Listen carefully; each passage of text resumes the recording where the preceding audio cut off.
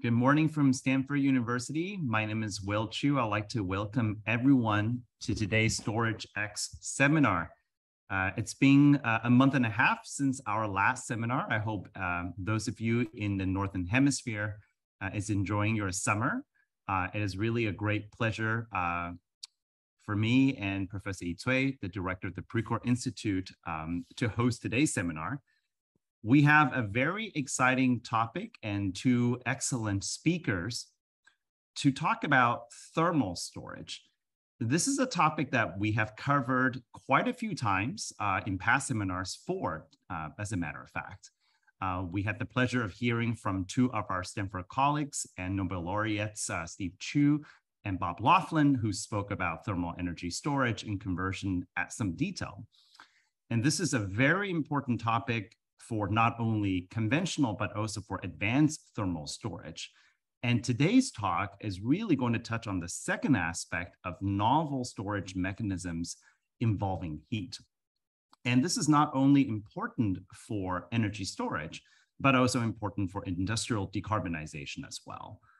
And to get us started on this topic, let me introduce our two speakers briefly. We have Joerg Petrasch, who is currently the co-founder and CTO of RedoxBlocks, a company that is developing high-temperature thermal storage technology. And we also have Professor Asegun Henry from MIT, who has been working on high-temperature energy storage for about a decade and a half. So Joerg will be our first speaker. So let me ask Joerg to come to the stage. Hello, Will. I will keep the video off since my internet connection is not that great. Okay, no problem. Well, Joerg, do you want to just flash your image so we know what you look like, and then you can turn it off? Okay, there's Joerg, so you know what he looks like. Joerg has been working in the area of high temperature thermal chemistry and storage for more than 25 years, starting with his PhD work at ETH Zurich. And he's currently the professor of mechanical engineering at Michigan State University. He's on leave to start RedoxBlocks, and which started just this past year to commercialize thermal energy storage systems. And Joerg will be introducing to us his company. I believe this is one of the first times in which RedoxBlocks is talking about the technology. We're really pleased to have Joerg share with us all the details. And Joerg, we're really excited and looking forward to hearing more. Thank you very much, Will. So I will talk about the RedoxBlocks technology, which is a thermochemical storage technology. So we're adding a chemical component to this. It operates at very high temperatures. And I'll talk both on our applications for industrial heat as well as for grid scale energy storage. Next slide, please. So my talk, I'll start with a brief introduction on thermochemical storage via redox thermochemical systems, and then introduce our technology concepts, both for high temperature industrial heat and then for really large scale grid integration. I will then spend some time on the sort of our secret sauce, the material at the heart of our technology, which is a magnesium manganese oxide. And I will talk a little bit about its cyclical thermochemical stability, the chemical thermodynamics. This is work that we've done at our lab at Michigan State with one of my PhD students, Alessandro Bo. I think he's actually in attendance today. I will probably, for time's sake, skip over the heat transfer aspects and then give an overview on what we have been doing on prototyping. We have built and tested and now disassembled a 100-watt-hour system. We're currently running a 10 kilowatt-hour system, and we're currently constructing a 100 kilowatt-hour system and developing some bigger systems, which I'll briefly touch upon in the outlay. Next slide, please. So in very simple terms, redox thermochemical storage is something like reversible combustion, right? So what we're doing with our technology is we're taking something that, you know, that may sound from a thermodynamic perspective not very beneficial at first. We take cheap renewable electricity and convert it to high temperature heat to drive a thermochemical reduction. And we're doing this with a material. It's a mixed oxide consisting of magnesium manganese oxide. And if you heat it above temperatures around 1350 degrees C, it will start reducing just thermally, releasing oxygen. We remove, we basically pull out the oxygen out of the system, and then keep the material at that high temperatures in an insulated vessel, and it just sits there until the energy is needed. And we get the energy back by passing air, regular air, over a packed bed of the material. The oxygen in the air reacts with the system. The reaction that the reduction reaction that we just drove is reversed. We have an oxidation, and the air is in direct contact with the packed bed, gets heated up to, you know, temperatures between 13 and 1500 degrees C. And then we can use that high temperature air that leaves the system either directly in a range of high temperature industrial applications, or to drive a turbo generator. If you go to the next slide, please, I'll explain the industrial heat application first.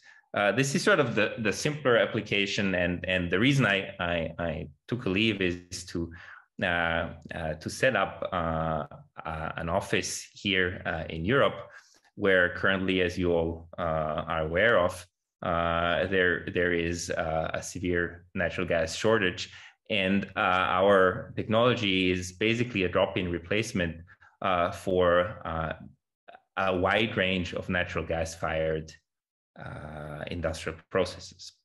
So in this case, as you can see, we have an internally insulated vessel. It doesn't have to be a pressure vessel, it just has to be airtight. And during the reduction reaction, what happens is the rotary air pump at the bottom left, or sort of bottom middle, is insulated from the system with a valve, and the system is heated by passing an electrical current through the packed bed. Magnesium manganese oxide is a semiconductor, so it becomes electrically somewhat conductive at temperatures above approximately 800 degrees C. And then oxygen evolves as the system heats up, and the oxygen is removed with a simple industrial blower. Now, once we want the heat back, air is pumped through the system, through the packed bed, with the blower or air pump, and the oxygen reacts with the magnesium manganese oxide bed. Not all the oxygen is used up. Depending on the state of charge, between 50% and around towards the end, around 25% of the oxygen in the air is removed from the air. And so we have somewhat oxygen depleted air that leaves the system at high temperatures, typically between 1300 and 1500 degrees C. And that can be used in a range of industrial processes, ranging from simple things like high temperature steam generation, to a range of metal smelting applications, and so on. Why would we want to do this? I have not gone into the importance of storage, but I assume that for the current audience, it is obvious that, of course, you could build a high temperature air heater and just run it. However, if we want to transition to a renewable energy system, we have somehow we have to buffer the production or generation of electricity relative to when it is used. And in industrial applications, we typically see that the heat load is relatively constant over either 18 or 24 hours, depending on whether a given installation runs in 2 or 3 shifts. But it is typically a very constant load, as opposed to renewable generation, which in specific, especially for in sun-rich areas, is pretty much centered around noon, plus minus 3 hours. So we have about 3 hours of production.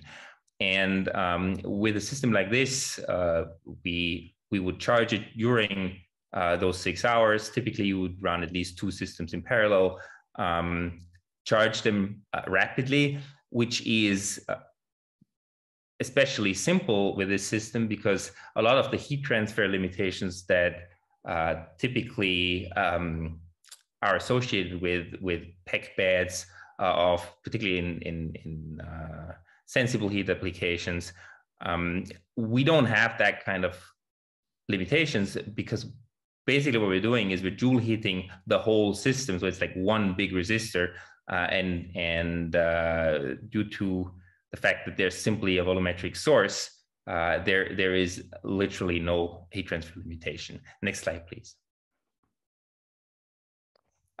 This is our somewhat longer range vision of, and that is how we started developing this technology. This was our first idea, where we would basically take a pressure vessel, insulate it internally, fill it with a PEC bed of magnesium manganese oxide, heat it just as in the system that we showed before, but now it goes in place of the combustor of a gas turbine system. And here I'm only showing a simple turbine system, but of course this is applicable to combined cycles as well. So in an ideal case where we're running on a very efficient combined cycle, the storage efficiency is about 55%. Otherwise, the basic idea is very much the same as I showed before. During times of high electricity generation from renewables, we charge the system, we remove the oxygen. That oxygen can be used as a secondary source of revenue. It's not what we're focusing on at the moment, but we're generating a significant amount of oxygen during that reduction step. And then during oxidation, the oxygen is taken out of the air and put back into the storage material. Next slide, please. I now want to hone in a little bit and give a little more detail on the magnesium manganese oxide redox system. Next slide, please. So this is a material that was originally developed at the University of Florida by my long-term collaborator, James Klausner, and his group. James and I have been working on redox systems together for, I think we met 15 years ago, so we've been collaborating on and off.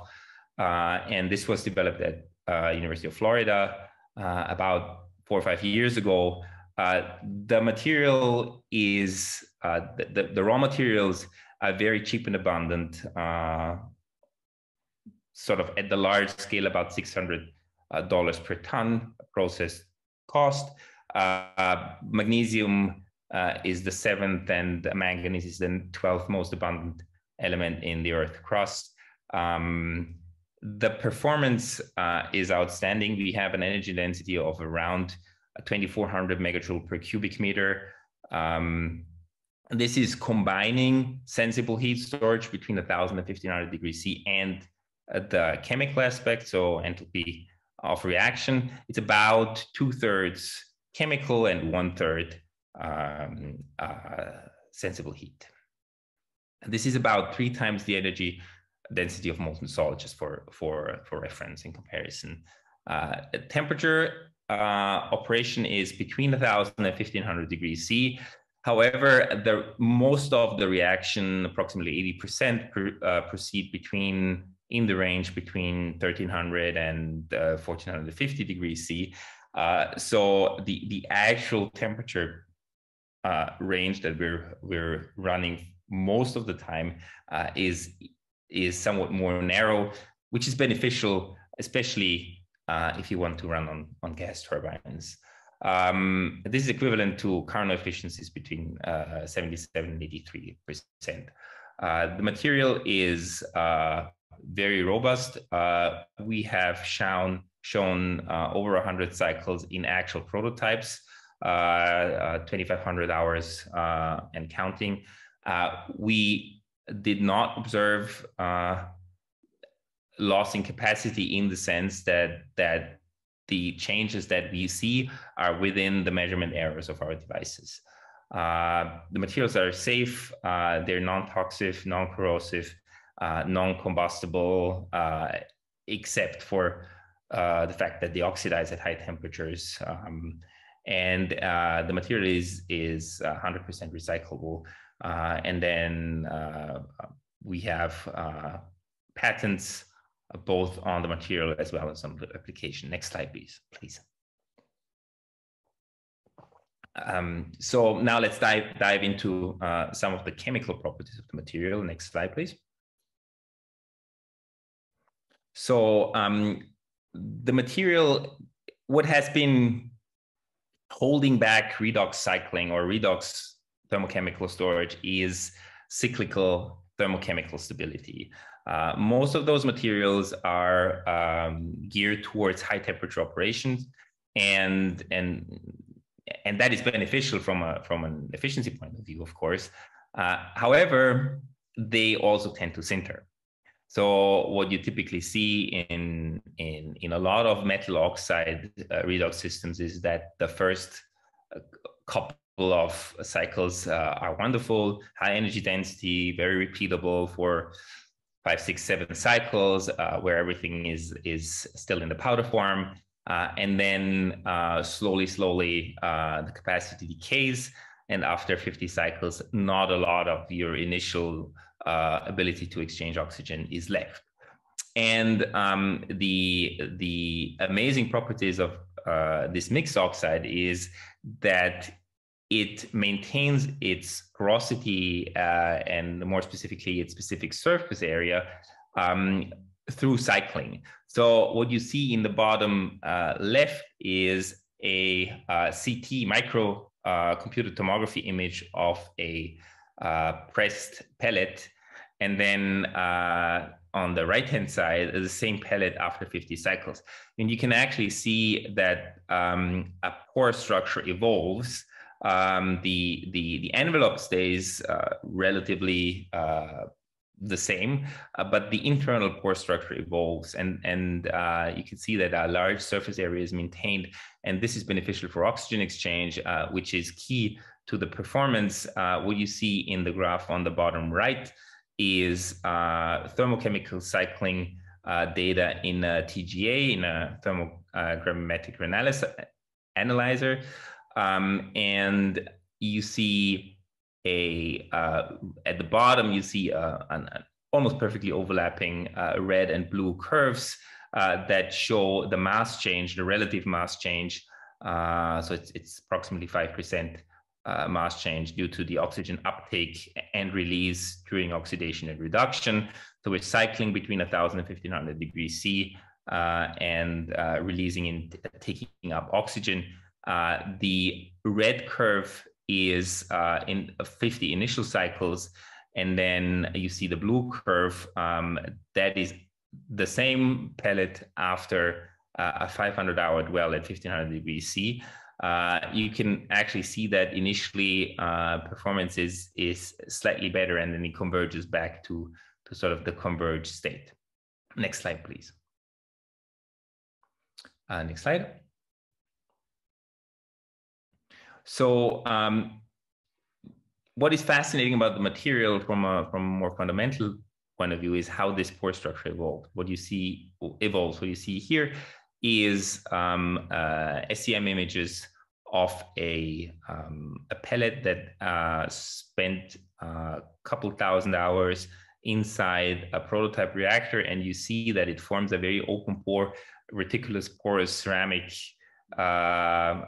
foam structure, and this is what we think is behind the excellent cyclability. Next slide, please. And then a little closer up, a microcomputer tomography image of a cross section of a fresh cycle. Fresh pellet. Next slide. This is then after 20 cycles. You see there is some sintering happening, some compaction, but then after 70 cycles, next slide, you see this sort of almost radial structure due to oxygen exchange, and you have a nice open pore structure. And then we let it dwell for a while. Next slide. And you can see that you see some sintering. However, if you restart the cycling, you'll go back to a structure that's much closer to the previous slide. Next slide, please. This is just to illustrate that the actual composition, the relative magnesium to manganese ratio affect whether the material shrinks overall, like in its envelope, or stays the same in its envelope density. And this is something we're still working on to get the exact formulation for as stable envelope volumes as possible. Next slide, please. Next slide. So what you see here is the chemical equilibrium composition. So this is sort of the chemical equation is almost a cartoon of the actual reaction, and Y signifies the excess oxygen as opposed to the monoxide in the oxidized state. And what you see in the graph at the bottom left is the temperature and oxygen particle pressure dependent value of Y. And what you can see is that at high temperatures and low oxygen particle pressures, you're almost at the monoxide. And then as you go to lower temperatures and higher partial pressures, you're adding more and more oxygen to the equilibrium. Next slide, please. We've built a couple of prototypes. Next slide, please.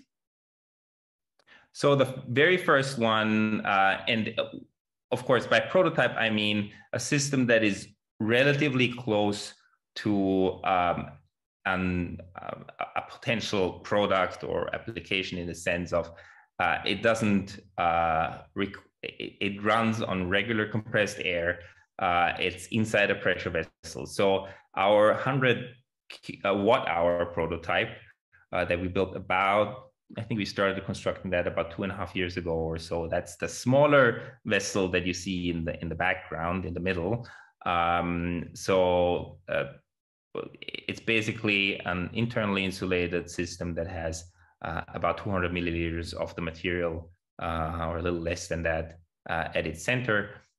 We cycled this system. This was the very first trial, between 0.2 and 11 bar absolute, in the temperature range between 20 and 1500 degrees C. The actual cycling proceeded between 1000 and 1500 degrees C. Power is about a kilowatt. Most of that power goes actually to keeping the temperature. So this is not really a storage device. It's just a device to cycle the material in the pack bed. Next slide, please. So this was sort of the first proof of concept where we did 5 cycles, reaching the 2,500 megajoule per cubic meter as predicted in 5 cycles in a real life situation where we're using actual compressed air, no bottled gases, a real vacuum pump to suck out the oxygen during reduction. Next slide, please. Then we went to, and this is the vessel you saw in the foreground in the previous picture. This is our 10 kilowatt hour prototype, very similar, actually the same test stand, just a little more elaborate. Next slide, please. And here we've been cycling this for 1,800 hours. Approximately, we currently have a downtime because we experienced some issues with the heating system. What's interesting is that initially we were a little worried because we saw this decay of energy stored. This turns out to be an artifact of drift in the measurement in the flow meters, in the measurement of the airflow to the system. So as after C65, so sort of towards the right of the graph, we replaced one of the flow meters, and we're pretty much back to the original energy density. Next slide, please. So currently we're building a 100 kilowatt hour system. It's under construction, and we're planning to have that operational this fall, basically scaling up the system to a level where the losses relative to the power input become much smaller, on the order of 10 to 20% over half a day or so of storage. So now this is going to be the first real storage device that we're going to build, and the diameter is about 1 meter. Height is almost 2 meters. Next slide, please. And we have an ongoing project with collaborating with Siemens Energy and Martin Energy, funded by ARPA-E, where we're getting this technology towards a first product running on a microgas turbine, 2 megawatt hour storage. And that project is scheduled to run for another 2 years. And we're also in product development mode on the pure heat application, which obviously is a little simpler to do. That's all I have to say today. I would like to thank my co-founders, my collaborators, and I'm ready for questions. I hope I'm on time. Joerg, thank you very much for the introduction to redox blocks and the underlying material science and heat transfer and technology. Really, really appreciate the deep dive. So we have a number of questions from our audience. Let me start with a higher level question on the technology itself. So Joerg, you showed a slide that talks about the chemical storage via chemistry versus storage via heat. So the question, just want to clarify. So when you mention heat, that is referring to the heat capacity of the material? Yes, that's sensible heat. That's sensible heat. So that's just simply because you're going from 1,000 degrees to 1,500 degrees C, right? There's a significant amount of energy stored as sensible heat, right? And then the chemistry. And then there's the added effect of the chemistry, which is between 60 to 70% of the overall storage is actually in the chemistry, in the oxidation and reduction.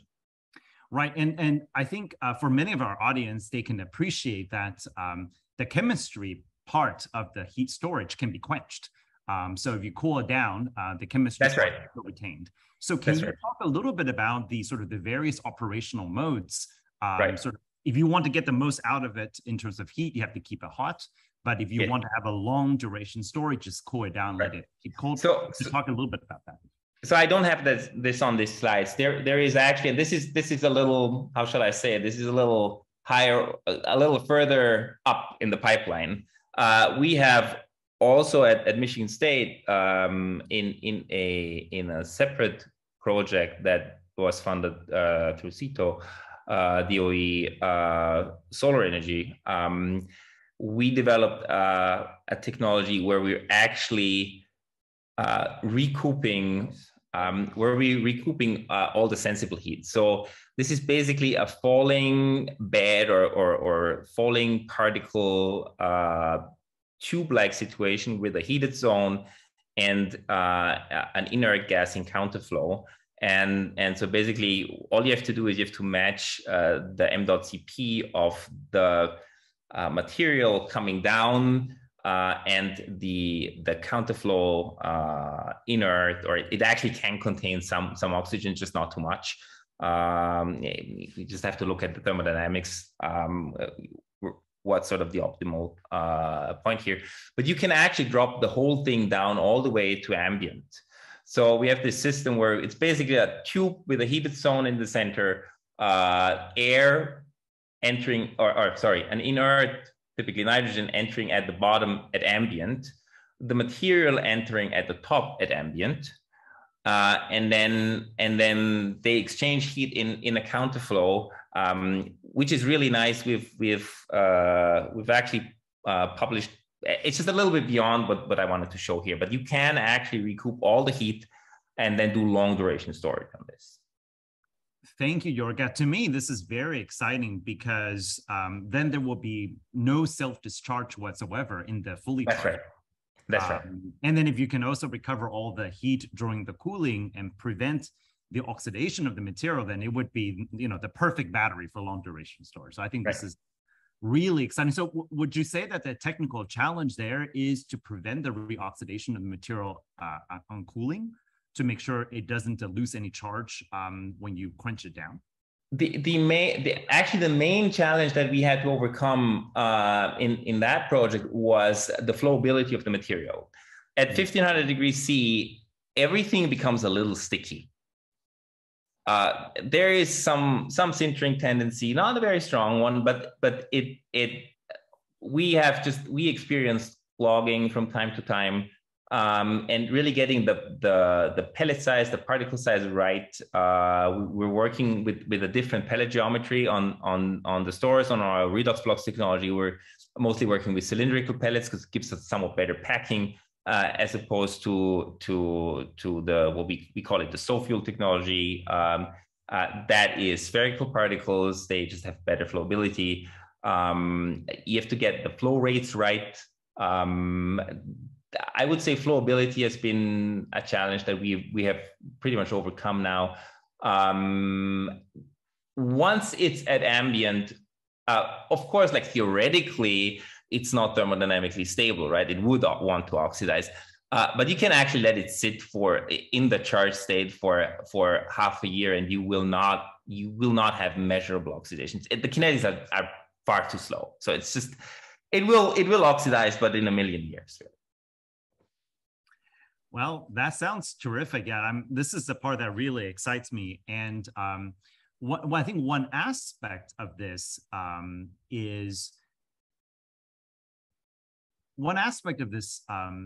low self-discharge rate. I'm trying to understand how this could impact the system economics. So maybe we can move on to the second question, which is, can you tell us a little bit about the techno-economics here? How do advantages contribute to the economics of this process? Right. So the storage system cost, and I'm talking about the redox technology here, is depending on whether you're going for the grid scale application where you have a turbine and you need a pressure vessel. Then like at very large scales, the estimated costs are around $10 per kilowatt hour. Once you go to somewhat smaller systems, we're talking more like $20 per kilowatt hour. For a pure heat application, because the pressure vessel is about 40% of the cost of the system. And then there's sealing and other stuff that you don't have to do in a pure heat application. We're down to $4 or dollars a kilowatt hour, which I think is very competitive. And the main reason is just the low cost of the underlying storage materials, and the storage materials make more than 80% of the overall system mass. And Joerg, just to confirm, so this is the total system cost. This is the storage. This is the cost for the storage system. Yes, without the turbine, of course. And you would see that if you had an integrated system, just to give you a rough idea, for 10 hours of storage, the storage would be, depending on the size, but between 10 and 15% of the overall system cost, and the bulk of, or the main contribution to capital cost would just be the turbine. Mm-hmm. And how, the fact that during charging, at least, that you have to go to this high temperature and right. requiring more specialized materials for your enclosure right. and reactor, how much does that add to the cost? It's so this is actually it's not as bad as it sounds, because basically it's fire brick, right? So it's like the construction is in many ways similar to a blast furnace, right? Which is, there's a metal casing, which is just a mild carbon steel, and then there's ceramic insulation and what is essentially fire brick. You can actually use the magnesium manganese oxide itself as the innermost protective layer, because it's a high temperature material. It won't melt up to 2000 degrees C. So it's, and that is cheap in itself, right? Great. Let's get two more questions. So these are a little bit more specific. So we have a question on the heat up of the material from room temperature on a cold start. Yes. So the schematic illustrates conduction through the material, electrical conduction through the material as the way of transferring right. heat from electricity. So how does a cold start look like? So that is an excellent question. Because you have to somehow bootstrap it.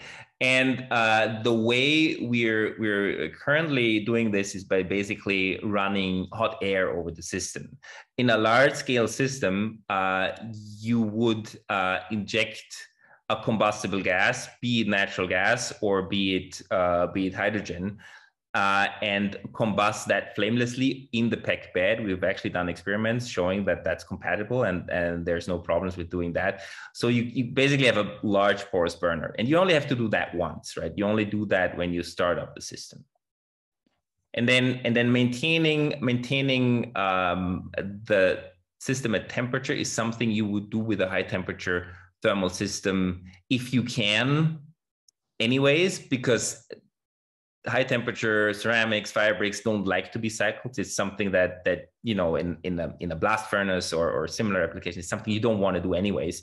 And you basically have to, and also to use your capital well, you want to cycle the system relatively often, let's say on a daily basis, right? So you can trickle charge the system at approximately 1% of the capacity per day, which is not terrible. So for let's say 1 megawatt, that's nominally one. It's a couple kilowatt for a several megawatt hour system. So it's not, but it's still something we have to be aware. It does not affect the economics of the system very much, but it's a very good question. Thank you, Joerg. I think E will have the last question. E, go ahead, please. Yeah, thanks, Will. Hi, Joerg. Really interesting technology. Very nice talk. What's the round trip efficiency here, considering for storage? Let's see, you have electricity coming in, right? You heat up the system, you oxidize that, and then oxygen release because you heat it up, and then let's say you store this energy over a month. This whole thing cool down, and then you come back, you discharge. What's the round trip efficiency? So in the, just to clarify, in the application here, we would not let it sit over a month. We would do that in the system where we actually quench it down all all down to ambient, you would do that. You would do something like seasonal storage. In this case, we're more talking about daily or weekly storage, right? So to overcome either your typical timescales associated with solar energy or with wind, right? With solar energy, it's basically a day. With wind, it's the sort of the variance can be a little longer. It can be up to a week.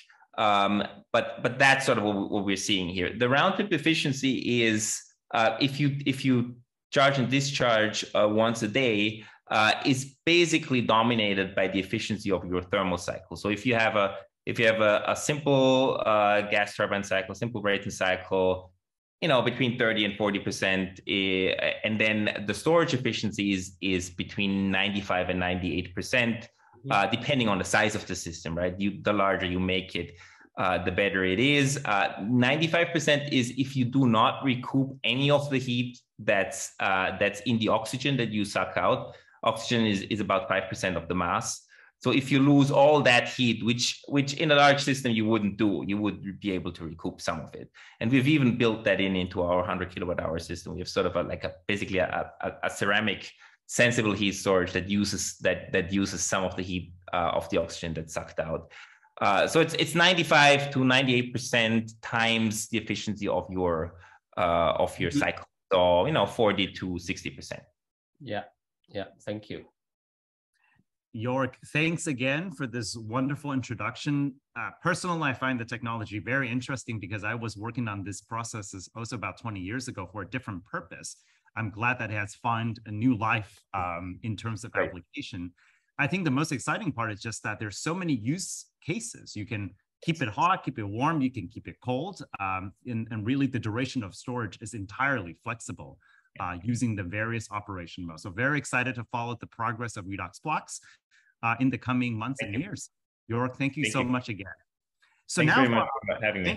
Thank you, Joerg. We'll come back to you for our panel discussion. So say right there. Let me ask Ashay now to come to the stage. So for our second talk, again, very much building on this concept of thermal storage and thermal batteries, we're really delighted to have Asegun Henry from the Mechanical Engineering Department at MIT. I've known Ashay for quite a while, and I think the best way to introduce him is that he is a theoretician turned to crazy experimentalist. I think that's a pretty fair statement. Starting with just working with atoms in the computer to building these crazy, high temperature devices and looking at very unusual implementation for thermodynamic cycles. And I think, Ashay was exposed to the technology aspect when he was in the first cohort of ARPA-E fellows many years ago, where he worked very closely with now our dean of our new School of Sensibility, Arun Majumdar. And I believe that really influenced his thinking and sort of migrated him slightly from pure theory to crazy experiments as well. And Ashay has been working on many applications of heat transfer and thermal storage, and also just fundamentals of heat transport in materials. So Ashay, we're really, really delighted to hear about the latest and greatest coming out of your lab at MIT. Ashay, the floor is yours. Thank you. Yeah, thank you for the introduction, and another piece of connection, right? Will and I got to know each other. We started on a project also on redox cycles, and so that's how we started together. All right, so I'm going to talk about a technology we call thermal batteries that we've been developing in my lab for, I'll call it about 10 years. Actually, kind of the genesis was this project that I worked on with Will. And essentially what has happened over 10 years is there have been 3 very significant technological steps forward. And I'll review what they are. They have ultimately resulted in the recent foundation of a new startup company. I founded a company called Thermal Battery Corporation. We are hiring like mad. So if you're interested in the technology, if you're a clever, creative, high energy engineer committed to mitigating climate change, please do not hesitate to send an email to info@thermalbattery.com. we are very interested in hiring the best and brightest. So I'm going to review the concept itself, talk about some of the economics and experimental data, things that we've done to date to walk you through these three big steps forward in terms of kind of breakthroughs in the technology itself. All right, so before I dig into that, I'll just show one slide of background and context. I presume the audience is familiar with the storage problem. However, I will mention three pieces of terminology that I'll use throughout this particular talk when we talk about cost. So real quick, the slide on the right is basically just showing a composite image of composite data taken really from the three papers cited on the bottom left. Essentially what it says is that a couple of independent studies here have shown that one of the most important quantities in the energy storage problem is what we call the cost per unit energy. We label it CPE. What it is the CapEx, the capital expenditure associated with all the components in an energy storage system that scale with the amount of storage you have. So in our case with thermal batteries, and is the case for many different technologies, particularly ones that are not just regular electrochemical batteries, you can have it where the amount of energy you store is a separable decision you make, separable design parameter from the charging rate and the discharging rate. And so we separate the costs because you can scale these things independently. And so what these studies have identified is that the cost per unit energy, specifically the amount that it costs to store more energy, is one of the most critical and important parameters. What's shown here is what's estimated as the amount of penetration we can see of renewables onto the grid as a function of this cost per unit energy for the storage technology that you deploy to store the energy. And there are, of course, a number of assumptions that go into this. Right now, we're at about 25% or so globally, but in order to get to the high 90s and up to 100%, we need essentially more than an order of magnitude decrease in cost compared to lithium ion. So I think one thing that is clear to many of us that work in this space is that lithium ion won't get us there, won't be enough, and that we need some essentially radically new or very different type of approach to storage in order to get the cost down. The second important parameter is what we call the cost per unit power. We label it CPP. This is the capital expenditure associated with all the components that scale with how fast you charge it or discharge it. And so power and energy are different. You could, in theory, have a thermal battery with lots of energy stored, hundreds of hours of storage, and only discharges at 10 megawatts. You can also make one that charges at 100 megawatts and discharges at 10 megawatts. So each of these things is separable, but at the end of the day, we label all the capital expenditure associated with how fast we can charge and discharge the equipment that facilitates that. We label that as the CPP. And then you have the round trip efficiency, or RTE, which is total electricity that comes back out of the battery after you charge it. So you charge it up, you spend some amount of kilowatt hours doing that, you discharge it, a certain number of kilowatt hours come out. The output divided by input is what we call round trip efficiency. And then the other key parameter in the economics is the lifetime, how long it lives, how many times you can cycle it. We usually represent that in years. And in our case, we expect that thermal batteries should be able to last 30 years or more. So these studies have essentially concluded a couple of things. They all come to similar conclusions, which is that CPE is the most important. One of the most interesting things, which is what really sparked us to think about moving in this direction, is that the round trip efficiency has to be above roughly 35% or so in order to get money to make some profit from arbitrage. But it does not have to be super high. So batteries, of course, pumped hydro, all are up in the 80 to 90% range in terms of round trip efficiency, but you can sacrifice efficiency if it buys you much lower cost. And so that's the direction that much of the field is moving in. And specifically, we need to try to get to cost below $20 a kilowatt hour. So let me talk to you about how the technology itself works. It's going to sound, if you've taken a thermodynamics class, it's going to sound absolutely idiotic. We take electricity, we convert that to heat, store it as heat, only to take another thermodynamic penalty, converting it back to electricity again. but there is good reason to do so, which is exactly what I mentioned on the prior slide.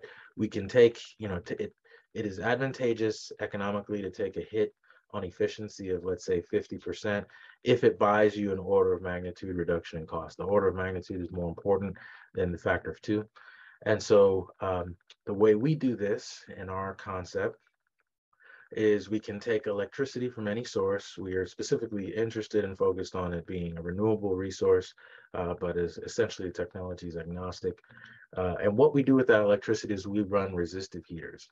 Now, these resistive heaters are operated at extremely high temperature, essentially the same temperature you have inside of an incandescent light bulb, which is about 2,500 degrees Celsius, much higher than most things that you could ever find in any any technology used at an industrial scale. So extremely high temperature. We run those heating elements so hot so that they can heat something else super hot. And what we use to heat up is we actually use a liquid metal as a heat transfer fluid. Its purpose is simply to move heat from one location to another. It is not our actual storage medium. And so what we have is graphite tubing. Graphite is nice because it is able to be used up till 3,000 degrees C or more. We're not going that hot. Our peak temperature is 2,400 degrees Celsius. But we use liquid tin as the liquid metal. And the reason we chose liquid tin is it's very safe, non-toxic, low cost compared to something else like gallium, low melting point, high boiling point of 2,600 C, melts at 232 C. And the most special thing about tin is that it does not chemically interact with carbon. So we don't have any corrosion in our system, and we're able to pump liquid tin inside of a graphite infrastructure without experiencing corrosion. So that's the main reason for that choice of materials. And that simplifies our life. So the challenge for us was then trying to make a system entirely out of graphite. Our entire system is essentially made out of one material. It's all carbon. It's different types of carbon. But at the end of the day, it's essentially one element. Another key point is that our entire system is housed inside of an inert environment. So there are warehouses that they build for fruit storage, like apples. You can hold apples in an argon or nitrogen environment and keep them fresh for like 6 months or more. There are companies that make those kind of storage rooms and facilities. We envision putting our entire system inside of one, building an entire inert warehouse that'll keep all of our components from oxidizing. And so this is a key piece of our technology is we keep oxygen out of the system. So our entire system operates in an inert environment. That gives us great flexibility, long life, great flexibility in the materials that we choose because we don't think about whether or not it's going to oxidize. So what happens is you run these resistive heaters.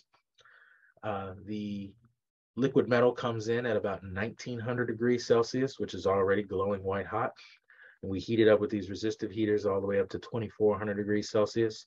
And we are mechanically pumping it. We actually have pumps that operate at these temperatures, and we can mechanically pump it over to our storage unit, which is shown here on the left. The storage unit consists of a different type of carbon, very inexpensive carbon, which are just graphite blocks, cost in the range of 50 cents to $1 a kilogram. And we have the tin contained in dense walled graphite tubing that runs in between the blocks. And as the tin is pumped through here, transfers the heat to the blocks, heating the blocks up to that peak temperature of 2,400 C. So when all the blocks reach 2,400 C, that's when the thermal battery is fully charged. Then later, when you now want electricity, you pump the liquid metal through to retrieve that heat and move it over to the power block. The power block in our case is a big departure from what's normally done. Typically, people would use a turbine. Turbines are the most efficient heat engines on Earth. There's some good reasons why we don't go with the turbine that I'll review, but suffice it to say our major departure here is that we actually use photovoltaics to convert the energy, the heat, back to electricity. And how we do it is by converting the light coming off of the piping. So we push the temperature so high so that the light source is super intense, and it allows us to use very efficient, more expensive PV cells. So technically these are what are called thermal photovoltaic cells. Sometimes we also call them MPV cells because they're generally multi-junction cells. So we try to boost the efficiency as much as possible. So we're almost wholly performance driven. These PV cells are not normal cells. These cells have mirrors on the back. And so what we do is we don't try to convert the majority of the light. We only try to convert the highest frequency light, the visible light that we can convert very efficiently. The rest of the light goes through the cell because the cell is transparent to it. It reflects off of the mirror and goes back to the hot infrastructure, and it gets preserved inside the system. In a sense, it's like containing the sun inside of a box. And so it's like we make our own terrestrial sun, and then we contain it inside of a box of insulation. And so any energy that we don't convert, we then send right back to it to help keep it hot. These cells are not running at high temperature. These cells are water cooled, so they stay cold near room temperature. And that waste heat is then dissipated in a dry cooling unit outside. Now, one of the most important features, one thing that'll come up a little bit later as I talk about, you'll see here, it looks like metal fins that are in here. We don't really need fins as much as we do need this metal layer here. So this is the one part of this hot side of the system that's not made from carbon. This is actually tungsten here. And so we use tungsten foil to act as the surface that's radiating the light to the PV. The reason for that is that carbon's vapor pressure at these temperatures is quite significant. And if you put something that hot next to, just a couple inches away from something at room temperature, what you've basically made is an evaporator, and you'll gradually move carbon from the hot side and deposit it on the PV.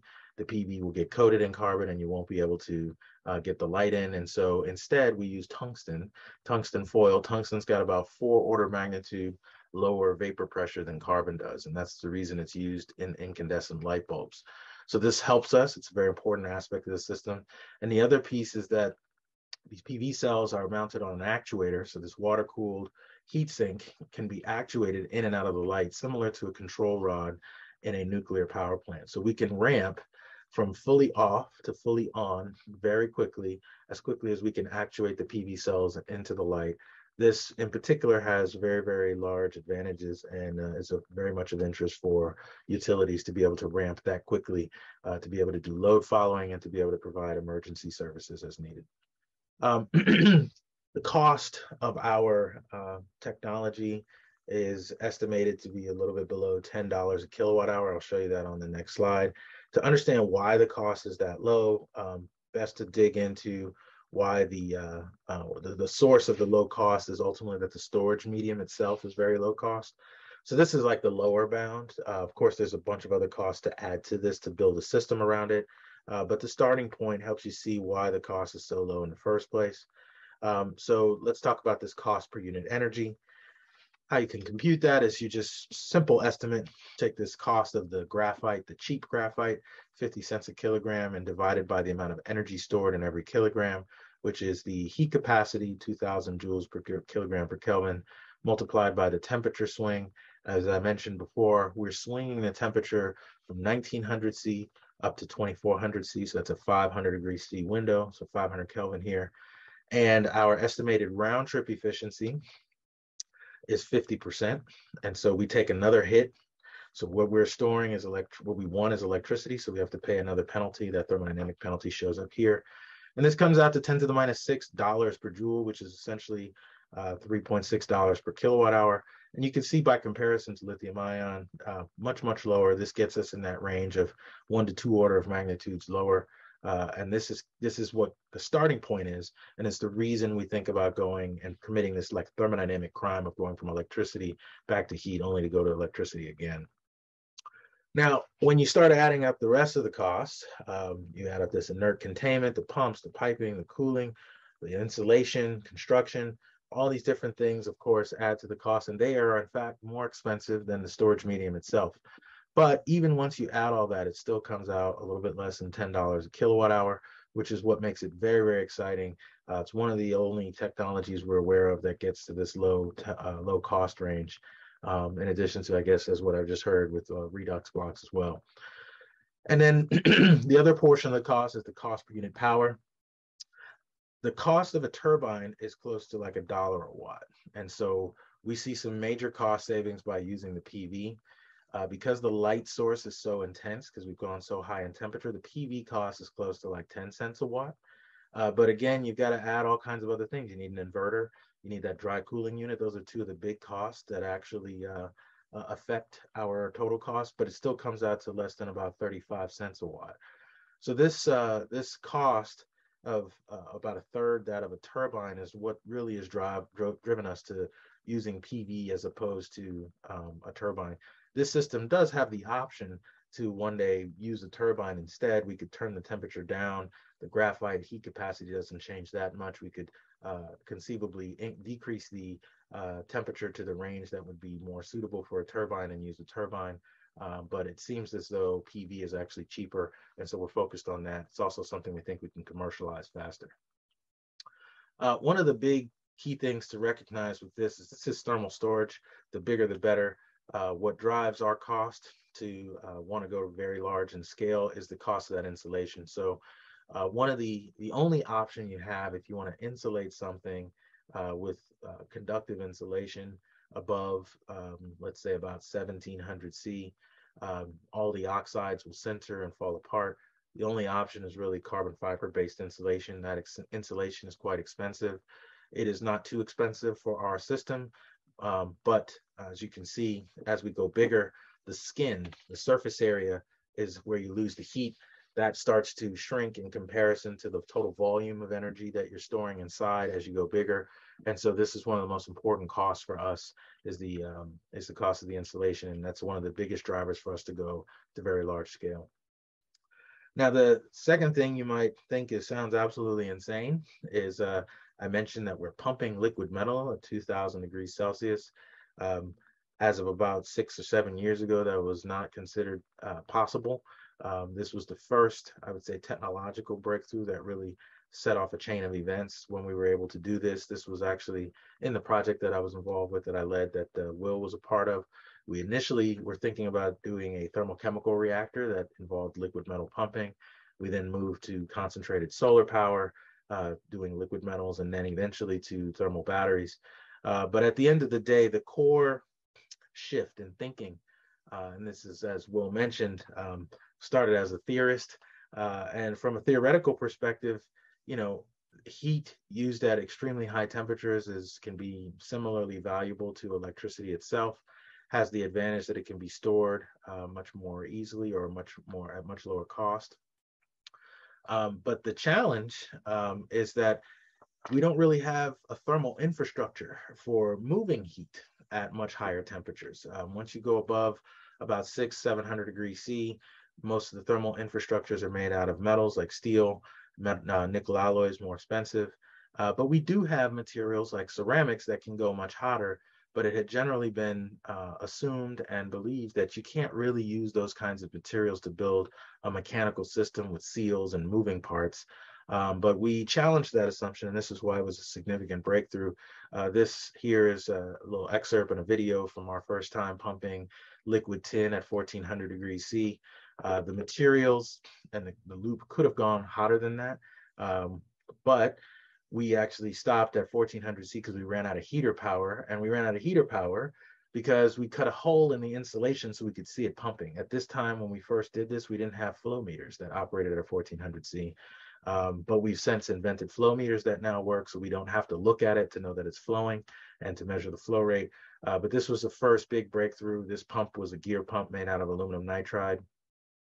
And we've since moved on to doing pumps exclusively made out of carbon, made out of graphite, that are centrifugal sump pumps that operate even better than this and can go all the way to 2400 C as we're interested in going in thermal batteries. I'll skip through a lot of this more quickly, just to move ahead a bit faster. One of the main reasons that we use PV is because we can get similar efficiencies to what we can get with a turbine. This slide walks you through the basic energy balance. You can see why 50% is not unreasonable. This is using realistic properties of PV cells. So what's shown on the left is if we take the nominal intermediate temperature for us, so we're swinging between 1900 C, 2400 C, so halfway in the middle is 2150. So everything shown here on this slide on the left here is actually associated with the 2150 spectrum. The spectrum doesn't shift all that much over this 500 degree C window, but the intensity of the lights shifts significantly. So you get more power density at 2400 C than 1900 C, even though the spectrum is rather similar. But what you see here is black body radiation shown in black. What's radiating to our PV is actually tungsten. So it's a shiny metal. So we actually get much less light coming out of the tungsten. So that's shown here in gray. And then what we're trying to convert is the stuff in orange and red. So we try to convert what's to the left of the peak of the spectrum. So that's about 30% of the light. The rest of this infrared is what goes through the cell. Some of it does get parasitically absorbed. We're trying to reduce that down to about 2%. If we get to about 2% absorption below the band gap, then we will get to our 50% efficiency. Right now, that number is more like 6 or 7%. So that's one of the things we're working on, is increasing the efficiency by reducing the parasitic absorption in the cells.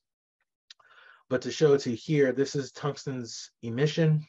We are only about 213 kilowatts per square meter is what's above the band gap. If you look at black body, it's about 2 megawatts per square meter. So extremely intense light once you get above 2000 C. This is what makes our system very power dense and also keeps the cost low. Most of this light here, 70% or so of the light that you can see goes through the cell, just gets reflected by the back surface reflector, that gold mirror on the back. A little bit of that is absorbed parasitically, so you get some absorption. This is waste heat. This is also waste heat, QGen, inside the cell, because we're operating at pretty high current. And the output power is about 100 kilowatts per square meter. So that's about the power density of what's coming out. Up here, if you now calculate the efficiency, so you can take that 123 divided by the 123 coming out, plus the heat generation, the parasitic absorption, and this 4.6 is what you lose due to convection. So we are not running our system in vacuum. We actually have argon gas in there, and that argon gas will gradually convect heat from the hot side to the cold side. That's about another 4.6 kilowatts per square meter.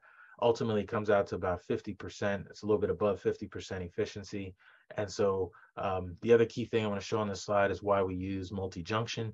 You can see if we use one junction versus two, you get about a 5% overall boost in efficiency. And so this is not a large increment in cost. Once you grow one cell junction using MOCVD, growing a second cell junction is not that much more expensive, yet you get significant benefits on the efficiency. The second key breakthrough, so to speak, or significant advance we've had in our work has been of late. We had a paper come out in Nature earlier this year where we set a new record for the thermophotovoltaic efficiency. So Dick Swanson at Stanford set a record back in the 1980s, right around 30%. And if you look at the TPV literature over the last 40 years or so, most of the efficiencies were actually below his work. And just recently in the last year or so, got to about 32%. We did this approach that I mentioned with multi-junction cells, a high quality mirror on the back, and push the temperature of the emitter up to above 2000 C, and then we get to a peak efficiency of 41%. This efficiency is not just at the peak temperature. You can see we can get close to 40% efficiency over the temperature range of interest. We've got a couple different kinds of cells that we've made. This has been in collaboration with Miles Steiner and Dan Friedman at NREL and Kevin Schulte. We've been in a great collaboration over the last few years, and really excited that they've been able to demonstrate cells that have a higher efficiency than what we've seen previously. And this is really what got me prompted to go ahead and found a startup company, is once I knew that the cells would work and get to a range that's actually higher efficiency than what's needed to make money from arbitrage, then it became interesting to look at starting a company, because I know that we've kind of crossed the last checkbox of what the system needs to work. What's also intriguing about this, again, previous TPV efficiency is around 32%. The average efficiency of a turbine in the United States is about 34%. And so this is the first time, to my knowledge, that a solid state heat engine has actually eclipsed the efficiency of an average turbine. And so turbines have always been the go-to choice for converting heat to electricity, largely because of their cost effectiveness and their high efficiency. Now TPV should enter that discussion, and in some cases where it may make sense, TPV should be something that others look at, and it's definitely something we're focused on. One of the other reasons I want to point out that we're focused on TPV is specifically because of the lower barrier to deployment. So developing, if we wanted a turbine that's going to operate in an inert environment at these kinds of temperatures, even if we go down to 1400 C, that's $100 million plus R&D effort. Conversely, there are companies in this space already that are very interested in working with us to develop the multi-junction PV that we need. Much lower cost, and we're getting a lot of good response in that field. This is just a conceptual depiction, so you can get a sense for what a system would look like. This is a gigawatt-hour battery here, so 100 megawatts times 10 hours of storage. Each sub-component or subsystem in the entire system can have its own inert warehouse, so that, for example, the pumps and valves could be serviced more frequently, have their own mini storage unit or mini inert environment. The storage can be its own place, the power block and the heater in their own place. The biggest portion of the system in terms of footprint is actually the dry cooling unit. Now let me briefly review some of the experiments and things that we've been doing in my lab over the last 10 years to kind of led up to this, this technology and the founding of the company. So we've built a test rig that operates inside a vacuum chamber. We pull vacuum just to be able to get the gas out very quickly, but then we backfill with argon. So we run at about 1 atmosphere of argon. We've got a system where we've got a graphite heater surrounded with carbon insulation and also some oxide insulation. Initially we ran with, we've got the tungsten lined cavity, and then we've got an actuated set of, an actuated heat sink that we put PV cells on that we can put in the cavity, take measurements, and demonstrate aspects of the technology. I'll move through this rather quickly. You can see here heating elements. We make our own custom heating elements, get them machined out of graphite. This is the carbon fiber insulation you see here that the system rests on. You can get rigid insulation that can support the weight of different objects. This is us building the cavity. This is a cavity at 2000 C. Again, the 2000 degree C cavity in this image is about a foot back. So what you're seeing is just the light that makes it out of the cavity coming out here. Extremely bright, but this is us using our actuator with our water cooled heat sink that can go inside and carry a cell. We can take measurements. Now let me get to this point about the deposition problem. So if you operate at 2150 C, you put a heat sink inside of a cavity. Doesn't take but a few minutes. You put it in. If you don't have the tungsten liner and you don't do something I'm going to show you that we do to protect the cells or to protect the heat sink, within minutes you'll pull it out and it'll actually be coated in carbon. And you'll see lots of black stuff. This would, of course, coat the PV and keep it from being able to operate. And this was one of the key problems that has existed with this technology, and one of the reasons why I think it hasn't existed previously. People going to these high temperatures, most TPV work is done around 1500 C or even lower, and largely to avoid this issue.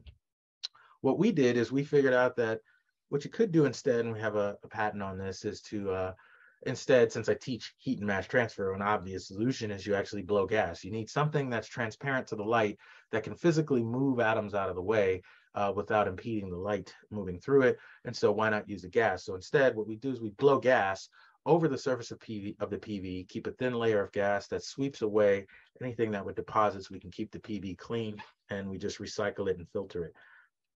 So this is a nice kind of CAD image. You can see we have on our heatsink this approach of the sweeping noble gas curtain, the SNGC, integrated into our heatsink. We bring in cooling water, have that return, and also bring in cooling gas that we pull from the ambient environment, blow through here. It blows out this gas cap over the cells and comes back in. It gets sucked back in and pulled out. And so we're able to do this on all 4 sides, and we have this all fully integrated in our system. We also use tungsten foil. This again gives us a 4 order of magnitude shift down in vapor pressure. This also helps suppress this effect dramatically. And we have some initial test data here showing, so we can put our PV cells in the cavity at over 2000 C for over 6 hours.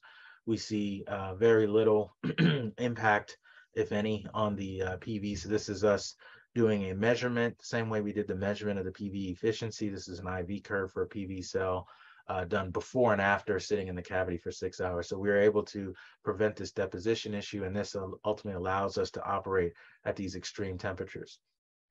So I'll pretty much stop here. What we're doing now in my lab at MIT, we're building a fully integrated prototype between 1 to 10 kilowatt hours with graphite storage and all these various components with pumping that can go through the full cycles and show the emitter deposition protection. And we'll do some long-term testing with this and hope to get another high-profile paper out of this that'll showcase that the whole thing works when you put it together. At the same time, I founded a company, Thermal Battery Corporation. We're building a 1 megawatt hour pilot demonstration. It'll consist of a single repeat unit, as you may have seen on the slide showing the full-scale depiction. You've got blocks. We're essentially going to show and demonstrate one block that is then like a repeat unit with the appropriately sized pumps and heaters and PV sticks that go down into the light. So we'll show, a set of graphite blocks that can then be repeated to build up to larger and larger systems without having to requalify the hardware. So I'll stop there and be excited to take any questions that you may have. And just one more time, if anyone is interested in learning more about the technology, feel free to contact us at info@thermalbattery.com. And particularly if anyone's interested in possibly joining the company, do not hesitate to reach out. Ashe, thank you so much for that presentation and for the deep dive. Always interesting to see how you piece together different part of your research to come up with a grand technology. I think we have time for one quick question. So I think what is really novel here is the addition of the high temperature thermal transfer fluid here. And you touch upon some of the advantages, but I was wondering if you can also expand on other advantages of this decoupling beyond what you have talked about. So if you separate the power block from the energy storage block spatially, and also to some extent chemically, what advantages can you have that would not be possible if the TPV was inside your energy storage block?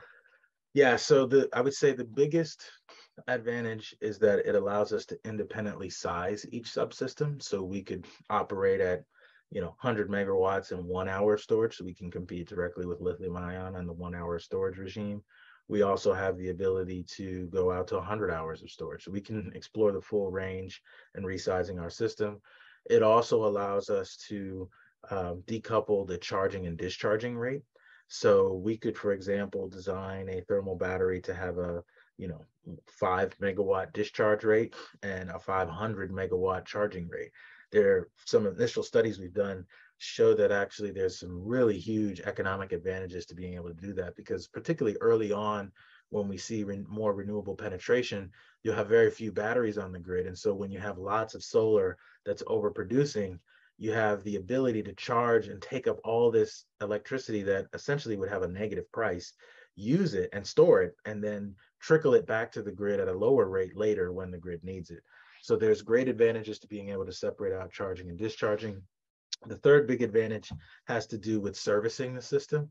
So by having separate buildings, separate containment vessels allows us to separately go ahead and shut down portions of the system. So the beautiful thing about tin is it melts as low as 232 degrees Celsius.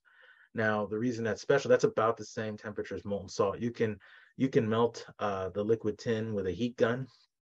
You can do a variety of things that allow us to actually use the liquid metal to pull the temperature of a portion of the system down to where you can operate it, where a human being can go and touch it with just some gloves. The liquid you could even keep it in liquid state there, or you can drain a section and put it back without having to go to really, really high temperatures to get it reheated and get it put back in. And there's some nice overlap between the temperature where you melt tin, which is 232C, it's like solder, and the temperature where, like the peak temperature, you can use like heat transfer oils, which is like 400C. So you could actually use some oils to actually preheat the system, get it up to temperature, then bring in liquid metal and do the rest of the preheating up to temperature, and then bring it down. You can do all kinds of things by having liquid metal as a transport fluid. Ashe, this is very exciting. So In terms of the economics, obviously you have to pay a price in CapEx to add this transfer fluid. What determines the tipping point when this becomes worthwhile? What are the benefits that you have to get out of it to increase the complexity of the system? That's an interesting way of framing it. So I would say it's at the outset, it makes sense. I guess the only place where there's a tipping point is if it turns out that for whatever reason, the liquid metal infrastructure is not long lived, right? So its cost, let me maybe pull up a slide. Actually, let me go back to the slide that had the economics. You can see the cost of the tin infrastructure is actually not very significant. It's kind of negligible. Let me see where we're at. So it's really the lifetime of the infrastructure. Yeah, I mean, if for whatever reason, so where we at, transfer fluid. So you can see here the transfer fluid is pretty small by comparison to everything else. So it's not a big deal for us to use tin. It gives us great advantages, great economic advantages, servicing advantages, decoupling advantages. So what you'd save is, I guess, an extra 50 cents a kilowatt hour, right? To not have the tin. But what it buys you is a lot of flexibility. And that's, I think, the one unanimous request and feedback we've always heard from the utility industry is they want flexibility. They want the ability to do different things. And being able to pull out, I guess I'll say this, the other thing is being able to pull the PV out of the storage, I guess by comparison to what I understand Antora is doing, also allows us to have the very fast ramp rate. So we can fully pull our PV out, have our liquid metal running and our heat sources ready. And then when we're ready, we can dip in and get very quick ramp up of output. So there's another advantage with that is the liquid metal allows us a second degree of flexibility in how we discharge. So we've actually done some studies, we're going to publish some papers soon showing you could actually, so when you think about sensible storage, right, this thing is going to gradually cool off.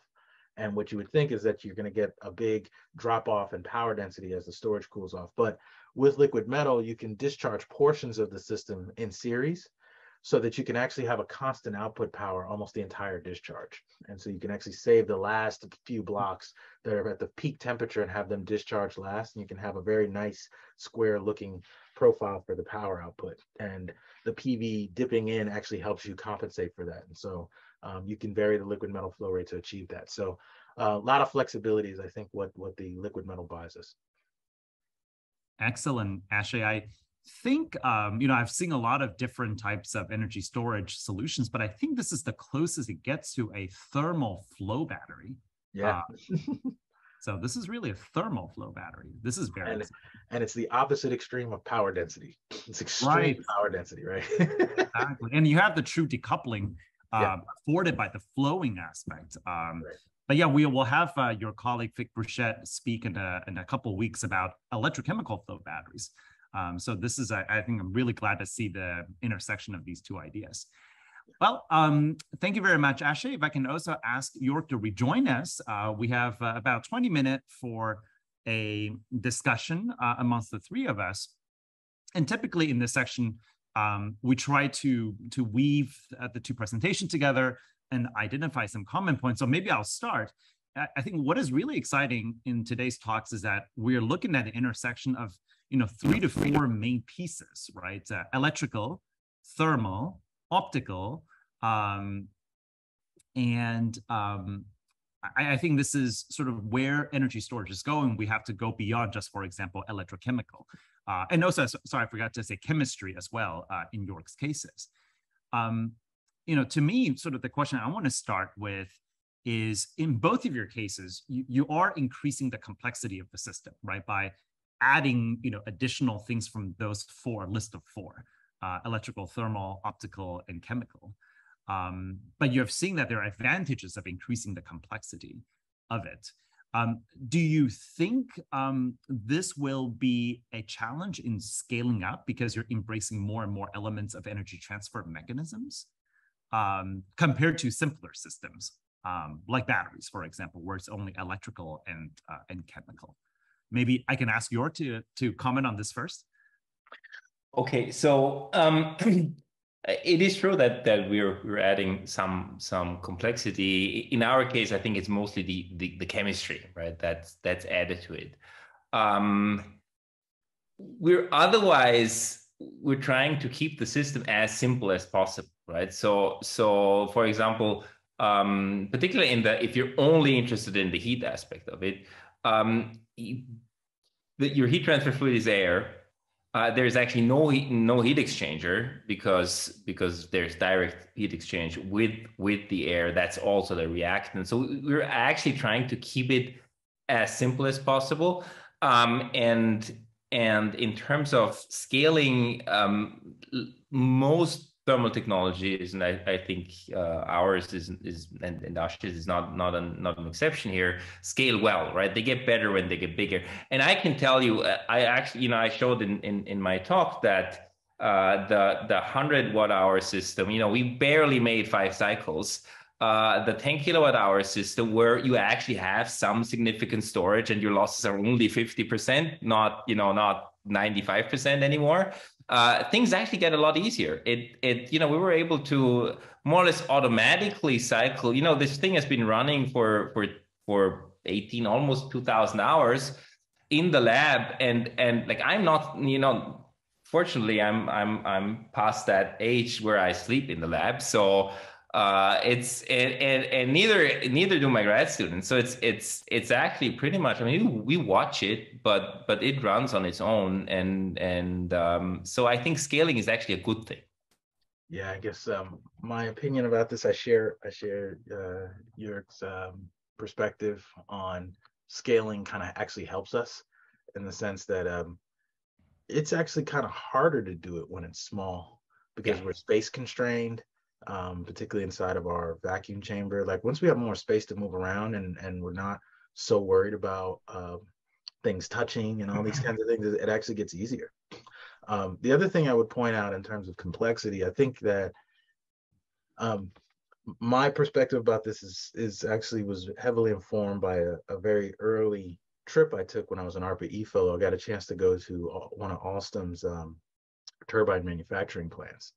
And when I got to see, you learn as an undergrad, you see the picture of a turbine, you draw a little turbine on a board, but until you realize how complex, it's some of the most complex machines on the planet, and they comprise like 90% of the entire electricity infrastructure. Like this is where electricity comes from.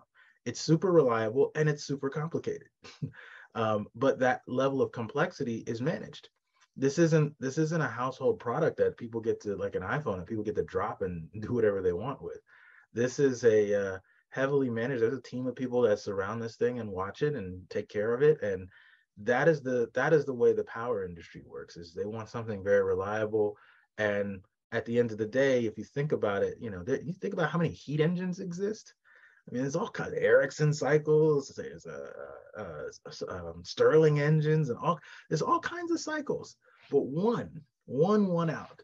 One of them beat everything out and became the dominant technology that's used and proliferated around the entire world. And that is because it meets the needs from a performance and cost standpoint. It doesn't matter that it's complex, right? It's actually, it's embraced, right? It's like, as long as it does what we need it to do.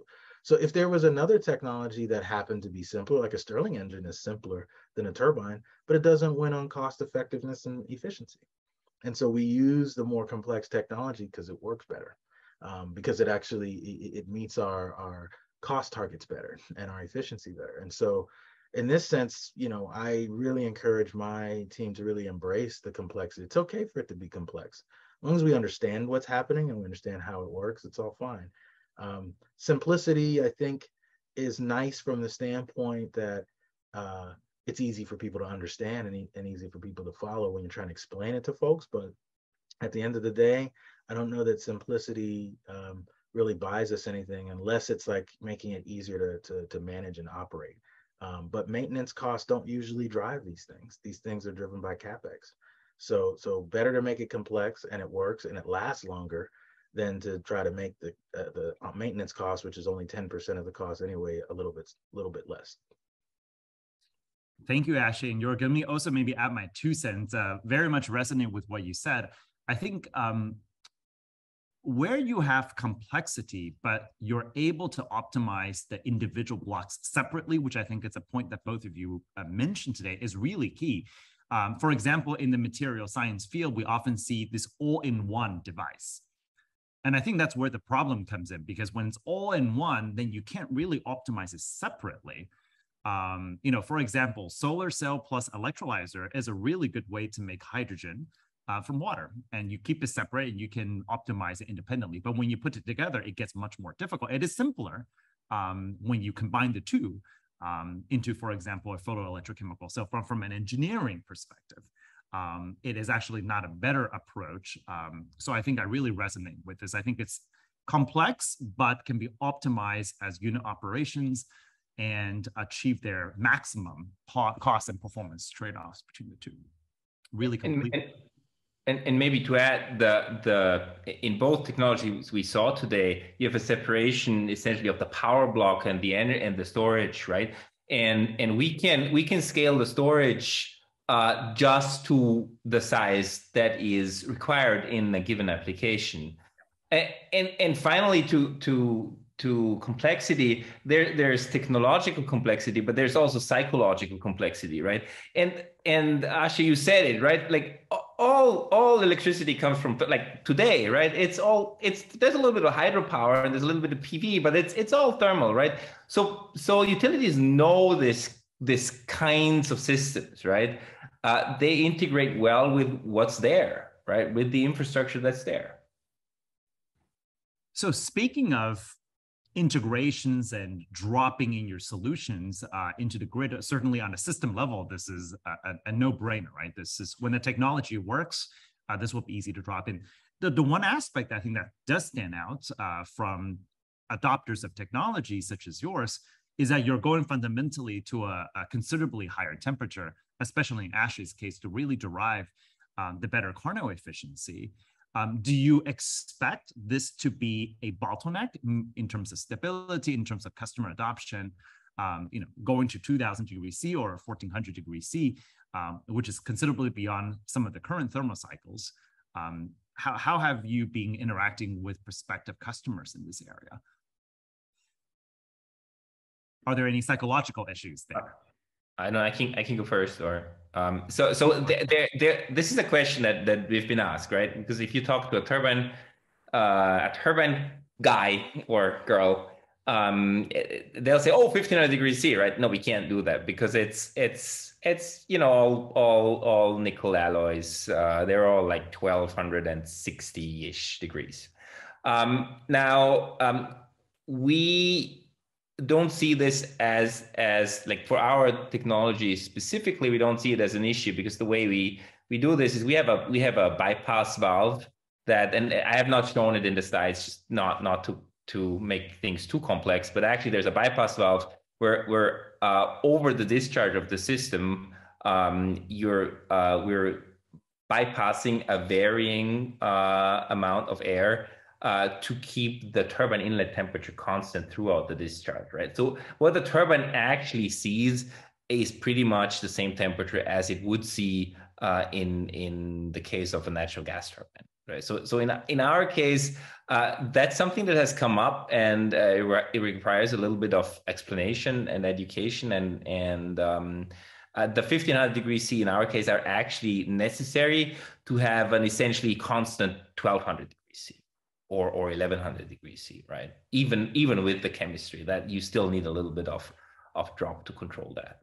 And we're not as far off, so an engineer usually gets it or pretty quickly. Ashay? Yeah, I don't, I think what puts people at rest or at ease is two things. One, when you realize that tin's oxidation is very weak. It's not like one of these alkali metals that'll explode, when it gets water on it or something like that. So it's a very weak oxidation. If it's like solder. You can melt it in air. It'll gradually form a little oxide crust. It's not dangerous in that respect. The second fear people usually have is you get something this hot. Imagine it like spills out all over the floor, kind of thing. That's actually kind of hard for it to do. We've had spills before in my lab. The reason is because it's shrouded in a big, thick layer of insulation. So as it's working its way through the insulation temperature is decreasing and it cools and it freezes. So it actually freezes usually inside the system. It's very difficult for it to get out and actually pour out anywhere. I guess this isn't necessarily put people at ease, but it's, I guess, an important reality to think about. You know, if you think about someone like being burned by it somehow, right? You know, if someone drops 2000 degrees C metal on your foot, it's the same basic outcome as if they drop 600 degrees C salt on your foot. I mean, it's super hot, it's gonna burn you, and it's the same basic outcome. So the safety issues are not really all that different than molten salt, and there's 100 of those plants around the world that operate pretty safely and are now considered essentially a proven technology. So we're able to really piggyback off of a lot of the safety infrastructure, procedures, and constraints associated with molten salt technology. And actually, just to build on that, in terms of regulatory compliance when dealing with high temperature heat and material, I presume it won't be very different from the steel making industry. Right. I think Joerg mentioned blast furnaces. Has this already come up in terms of how this could get approved as a project? Yeah, I think it's the same as you mentioned, but we have an extra layer of protection, which is that ours is in a warehouse with inert gas. So this isn't something someone's just going to walk up and touch, right? Like in order to even go in there, you'd need an oxygen tank. So there's so many layers of safety between us and the actual device, the actual system, that most of these things are mitigated. But you're right. I mean, you say 2,400 degrees Celsius and it surprises people. But then when you start to walk through the advantages, then they start to realize, I mean, you could right now go turn on an incandescent light bulb and you can bring your hand within 2 inches of something at 2,400 degrees Celsius, right? I mean, people have this in their homes. It's not as though these temperatures are never achieved anywhere. It's just that people are comfortable with that. Great. So actually, we have a couple minutes left. I'd like to maybe ask one last question and get your thoughts on this. Both of you stress the importance of diversity in the modes of operation, whether it's the duration of storage and other characteristics of your battery. When you speak to your potential customers, can you give us a sense of exactly what application can they enable when they have a storage that can go from days to season, right? Because that doesn't really exist readily elsewhere. And then just for our audience too, this is your regular spider plot of energy storage where you want your low cost, you want round trip efficiency, you want diversity of operation. It's really hard to get one technology that does it all. But from what we're hearing today, Ash and Joerg, I think you check a lot of the boxes there, especially when you can deploy it at scale. So I want to get a sense of what your customers and downstream, what can they do with your technology that they can't do with, say, something that only checks a few of those boxes and cannot be used as diversely as yours. Maybe I can ask Joerg. Right. So I'm actually at the moment in conversation with a range of more small and medium-sized companies that require process heat. A lot of them is high pressure steam. So we're talking, a few hundred degrees C that is currently gas fired.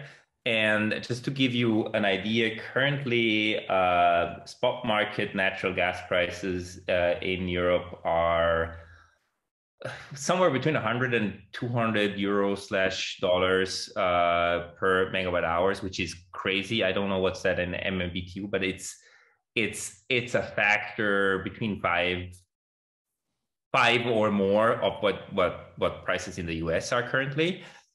Electricity is actually quite a bit cheaper, quite a bit, like factors. And they are just worried about if you have energy intense, heat intense processes in your company, and we're talking to packaging, food, dairy, glass, although that's a little harder. A lot of metal smelting, like aluminum smelting, remelting of metals. Pulp and paper. A lot of it is I would say about 50% of the people the companies we're currently talking about to is steam, high pressure steam, a couple 100 degrees C steam on the heat side. And then the rest of it is a little bit more diverse. A lot of just gas heated processes where you basically need a stream of hot air / hot combustion gases. And this varies a little more. Drying processes, for example, where you would use it just directly, the flue gases. So it's a range, and then a little further down our pipeline, we're talking to utilities where it's basically it's gas turbines. So that's something they're very comfortable with and very familiar with. But in terms of the product pipeline, it's just a heat application where we're just the closest to actually getting a product into the market. Ashe. Yeah, I think that I think it's going to take a while to do essentially customer education. I think that when you talk about the utilities, talking about the central backbone of the entire modern world, and what allows the modern world to be what it is. And it is one of the most risk-averse industries that exists. Takes them a long time to get used to an idea before it's widely adopted and accepted. So the time scale here for adoption is 50 years. It takes a long time for a particular idea to percolate and really catch on and really get widely deployed. I think that one of our approaches in my company that we're trying to take is to try to simplify things for the customer. I think one thing that we don't want them to have to go create a new storage market. That's like asking the customer to do too much work. Instead, what we're trying to do is look at pairing the PV or the renewables with the battery, because one thing that many utilities have done over the last decade or two is they have gotten in the habit or gotten used to creating a mechanism for them to put some form of renewables on their grid. And what we want to market it as is we will sell you renewables. You get to tell us when you want it to turn on. And we handle the complexity rather than forcing them to handle the complexity. So I think that's part of our approach in trying to ease the transition. But I think it's going to take a while before they actually realize all the things you can actually do with this technology. There's so many features to the flexibility. I remember being at a meeting some years ago, and there was a guy who was a grid operator, and he was giving a talk, and he said, if anyone ever wants to know what it's like to be a grid operator, it's like trying to drive on the highway at 80 miles an hour, and you're blindfolded, and you only get to open your eyes every 3 seconds for a split second. And that's what it's like trying to manage the grid. All of a sudden a car could show up out of somewhere, and you have to very quickly adjust, and they're constantly trying to balance the load. And so now realizing that they may have a resource that could ramp at gigawatt scale, you could get an extra gigawatt or 2 or 10 gigawatts all of a sudden in a matter of seconds if you deploy it. I don't think that's not a capability they've ever had. And so, teaching them that that's a possibility is going to take a while. Thank you, Ashe. Thank you, Joerg. This is truly exciting, very unified, I think, presentations from the both of you, conveying some of the same messages with slightly varied versions of the thermal energy storage technologies. Great, and best of luck to you both in your academic turned entrepreneurial ventures.